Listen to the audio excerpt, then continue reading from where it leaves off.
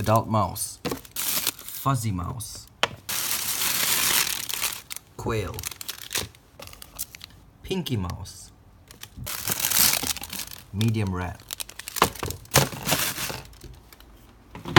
So, adult mouse for Elvira, the spinner ball python, medium rat for Penelope, which is over there, my subadult ball python,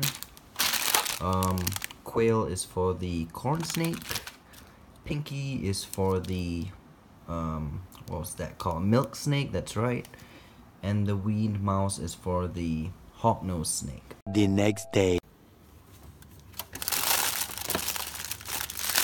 It's been about 12 hours now, and if you're wondering why the rodents were in the fridge, there's a link in the description that will lead you to a video on how I thaw out my rodents. So now I'll get them warmed up and we will feed the snakes.